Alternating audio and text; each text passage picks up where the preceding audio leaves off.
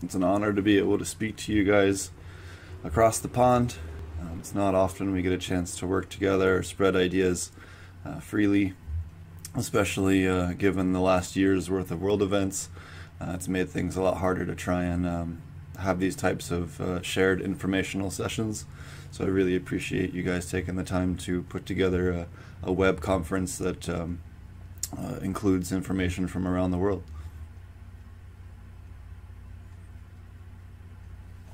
My name is Stephen Reisner.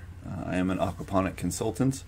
I also do a whole lot of other things. I put a lot of educational material and information out into the world. I have a podcast that I host every week over in the United States, putting out information on living soil and in aquaponics and other topics as well. But today we're going to talk about flowering crops in aquaponics and how to use dual root zones, aquaponic planting methods to maximize fruiting crop production. I've previously worked both in aquaculture on the ornamental fish side and tropical fish side, as well as the fish production side for food fish, and a whole bunch of other projects in between. I previously worked at a large aquaponics company in the United States, and then started for the last five years doing consulting for people around the world, in both North America, Europe, and Africa. I have not had a chance to get involved in any projects in Asia, but hope to in the future. Today we're going to talk about dual root zone planting. So it's a method to dramatically increase production of plants and reduce some of the costs that might be associated with trying to maintain some of these additional nutrient levels on a bigger scale, while maximizing production on a per crop basis. So we can individually feed each plant differently, or each crop differently, to maximize production. We can feed older plants differently than younger plants, and all different types of things like that.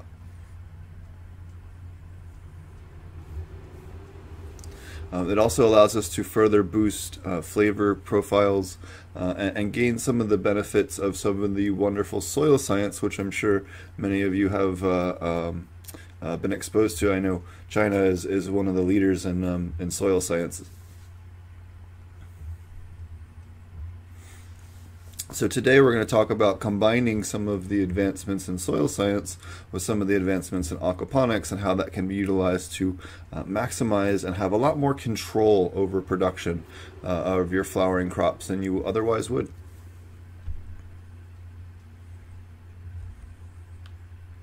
This is actually an elderberry tree here, and then these are black cream tomatoes, and these are some koi in an aquaponic system here. So this is the general methodology that we're going to talk about today. This is the method called dual root zone planting. And as you can see here, we have the soil layer above, where we have our living soil. We have our burlap layer in between that helps with the separating the soil to make sure the soil doesn't go down into the lower media layer. And we don't want that to happen because we don't want the water to wick back up into the soil. We want there to be an air gap.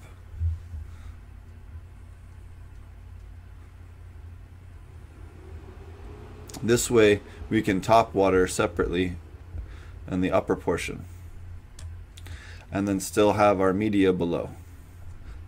Now what this will do is it will allow the water to flood and drain and act like a diaphragm, pushing the air up through the soil and then back down in a respiratory methodology. So this accelerates gas exchange in the root zone and dramatically accelerates growth rate, but also allows you access to terrestrial microbes and mycorrhizal fungi and a whole zone that can be supplemented either through soil amendments and time release healthy soils, or through direct fertilization of the top portion of the soil. Here we have the media below, and then we use a basket bottom pot as well, ideally, or just put some extra holes in your pot to help the water flow through easier.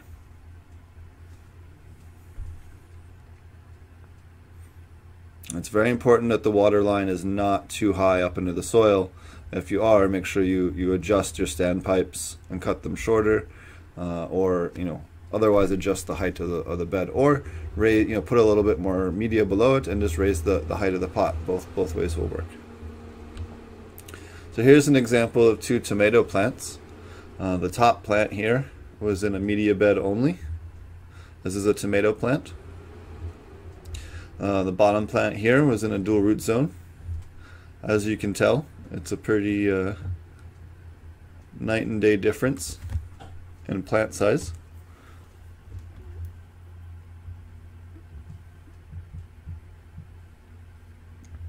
It's quite dramatic, and I think the picture kind of speaks for itself and how much different it changes the root system.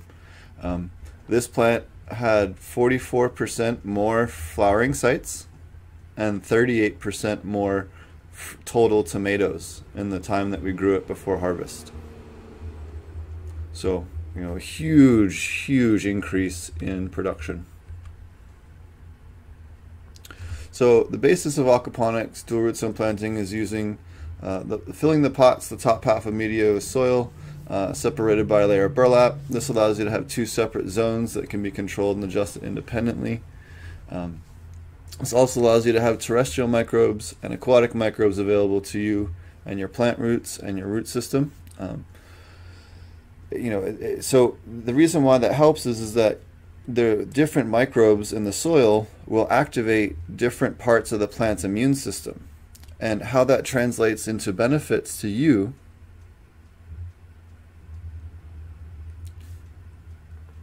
is that it allows you to get more flavor compounds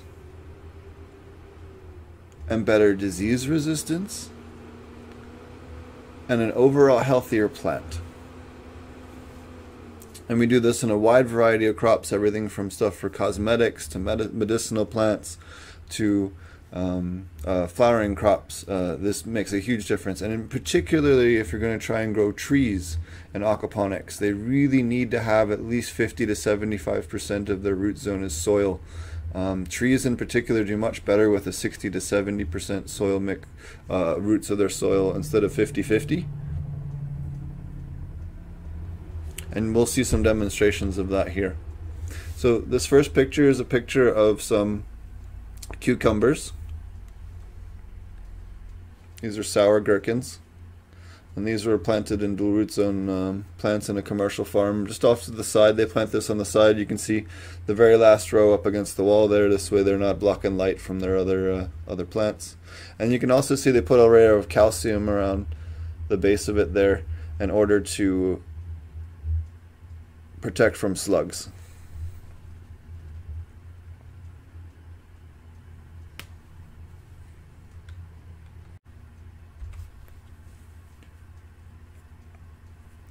So dual root zones it's super important if you're going to succeed in being able to maximize the production of fruiting crops. It allows you to have the additional inputs, the extra microbes, and the ability to have a lot more control. Again, we can make time release nutrients. We can make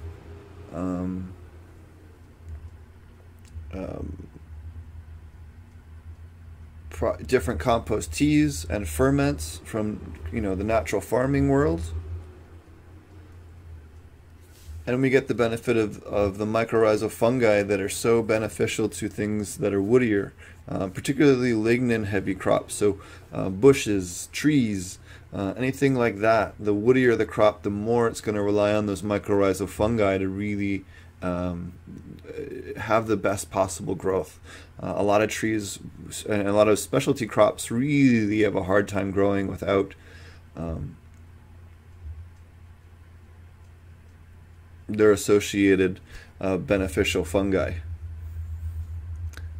Wasabi, osha root, some of these more specialty crops can be easily grown in aquaponics because you can, in a dual root zone type setup where you can have that mycorrhizal fungi and they can still have that fast grow method from the fish water and the respiration rate. You can also adapt it to dual DWC systems, deep water culture, as well, as seen here in the lower right. Also eliminates the need to do any type of decoupled systems. You can adjust each of the nutrients on a per crop basis, even on a per plant basis. It allows you to maximize production of your crops. In a single grow run or grow season, you can try 12 different types of supplementation and immediately, that second time that you're running that crop, know exactly what the maximum production is going to be. So it allows you to much more rapidly adapt and push production numbers on new crops and be able to adapt to anything. The other advantage is that if I want to grow something like, let's say for example, blueberries, okay, or some other crop that wants a very low pH, this method allows you to grow in those super low pHs without having to affect the fish at all. You can run a pH of 5.8 or 8 in your soil, or all the way up to even higher, up to 8 if you wanted to run something that's really high pH, and then still have your normal fish water there.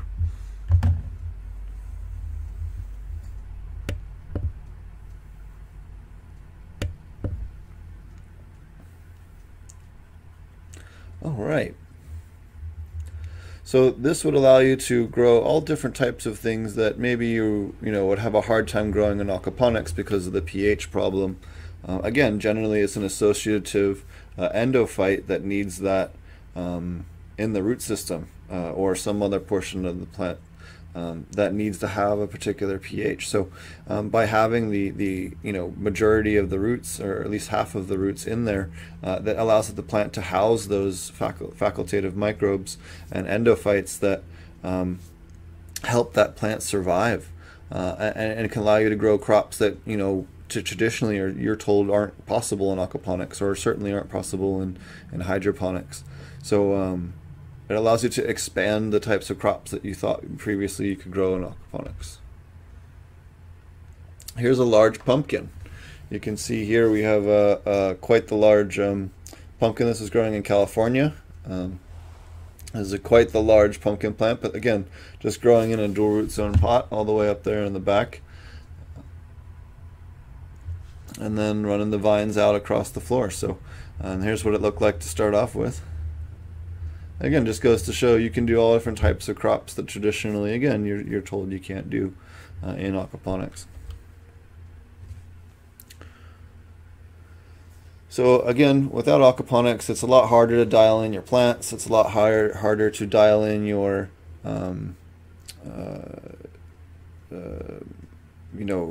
just maximizing yields. You can get 35–40% more very easily by doing some light supplementation into your root zone. In the upper portion, just a little bit of light potassium or a little bit of light whatever else it needs, and the plant will just really excel. And it also gives you a place to grow mushrooms and all kinds of other cool stuff that traditionally also fit the same kind of eco business model for people that are selling aquaponic crops. We're always looking for ways to diversify our crops, and this again, you could repot your plants up, put a couple of holes like we do here. You can see we got mushrooms popping all across the bottom of this here, big giant plant stock growing there, and again, another comparison on the roots. This is two different plants there, but you can see quite a bit of a difference there on the root comparison in the media bed, and then this is the dual root zone tomato. And then here's again is another dual root zone DWC plant. And again, allows you to maximize on a pull crop basis. If I want to have peppers and tomatoes and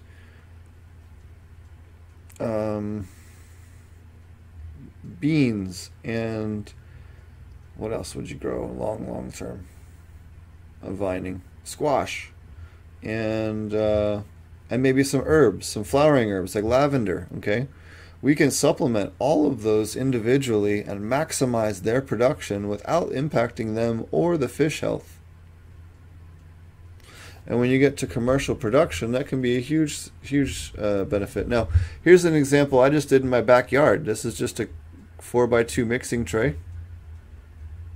I was living in Colorado, and we just put a couple little 1-gallon pots in for the peppers and the tomatoes, and you can see, even though there's only 4 goldfish in this, and all these plants, this thing's growing like gangbusters, and it's off of a 20-gallon plastic container. But we supplement the plants here individually, so they have soil in the top of this where we can fertilize it a little bit extra above it and provide those terrestrial microbes, and you can see the plants are super healthy, covered in peppers.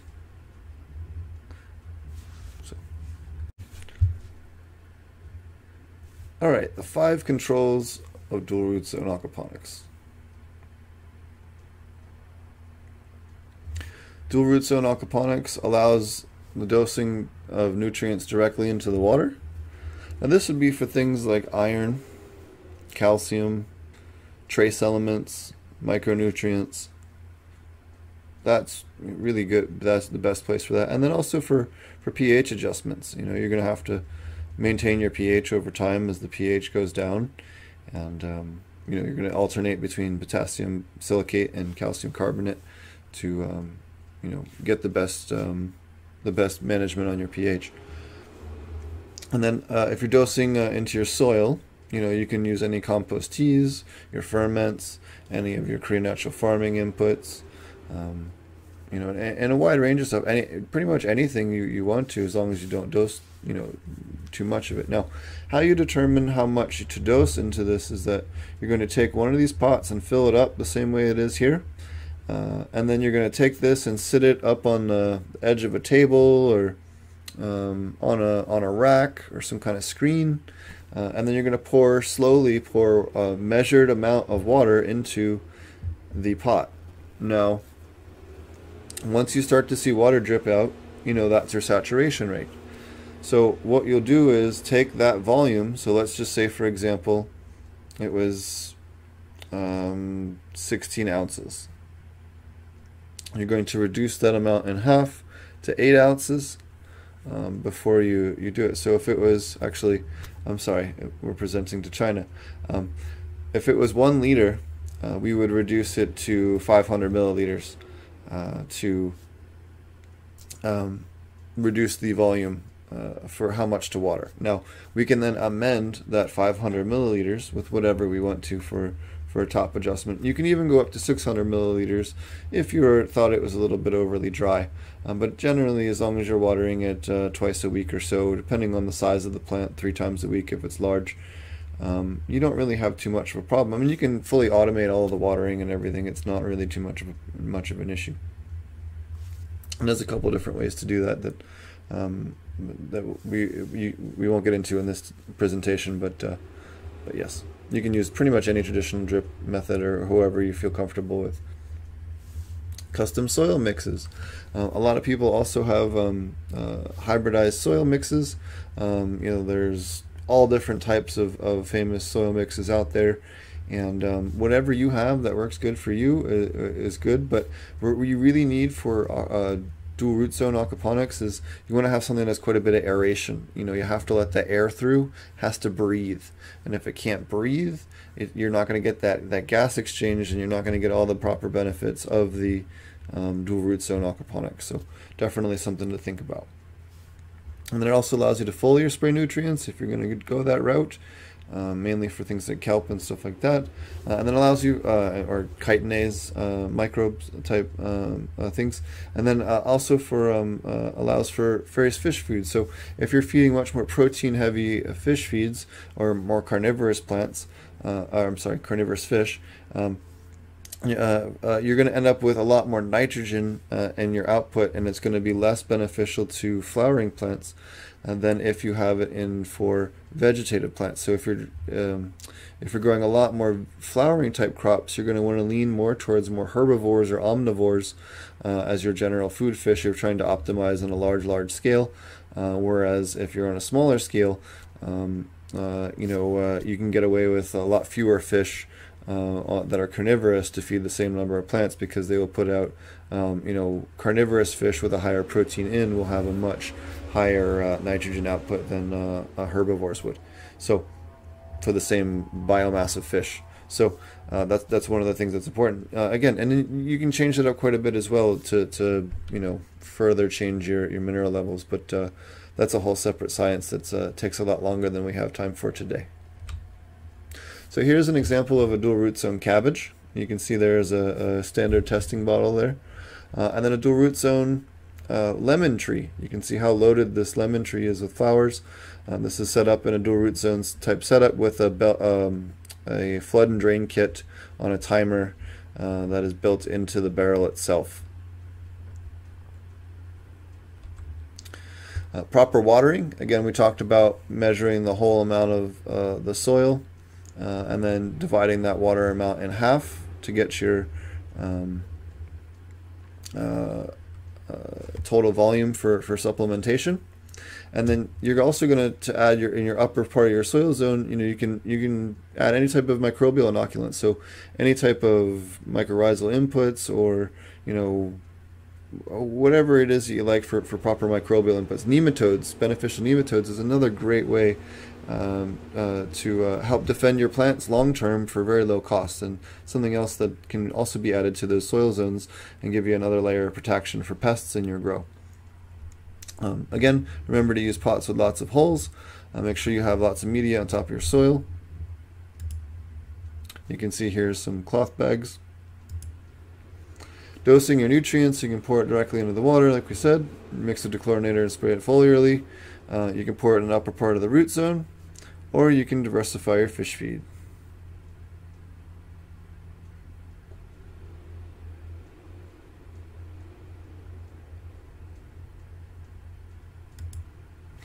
And here's an example of some dual root zone tomatoes.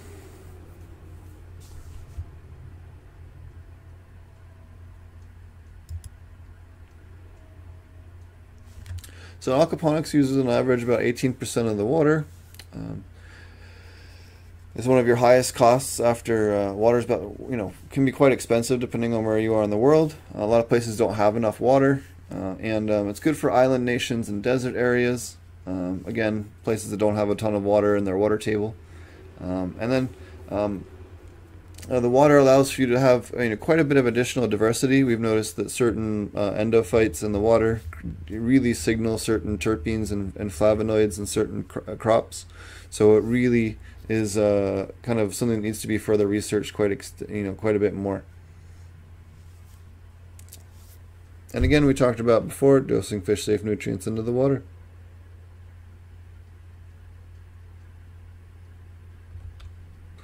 Here's an example of a watermelon from germination.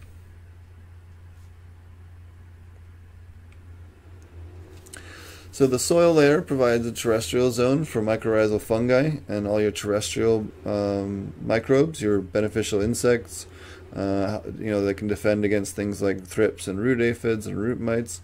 Gives them a place to live, and your mycorrhizal fungal networks, terrestrial microbes, supplemental soil mixtures, all the beneficial protists and topwater, all the different things that live in that living soil zone that benefit the plant and activate its immune system and really help boost.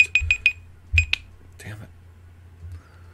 Well, this whole slide's fucked. I'm gonna redo this one.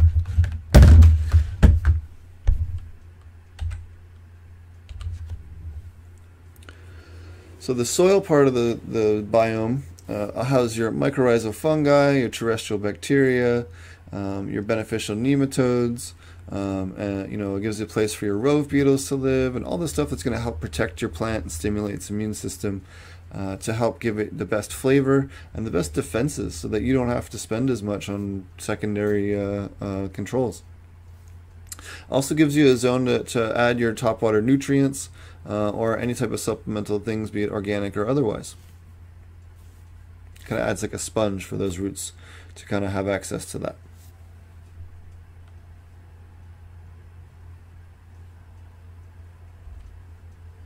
Here's an elderberry tree that we're growing in Oregon.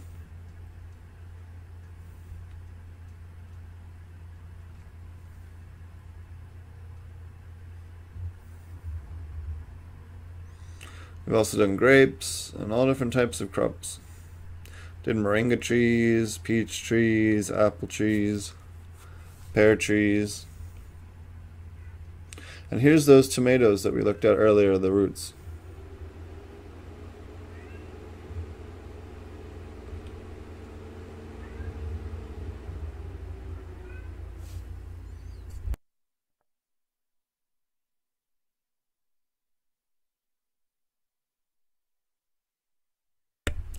As you can see, the one with soil is quite a bit larger.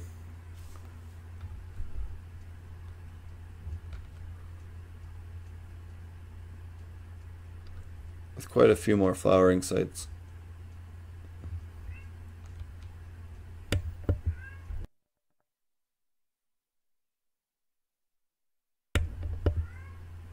So you can see here the really good anthocyanin expression you can get to when the nutrients are dialed in.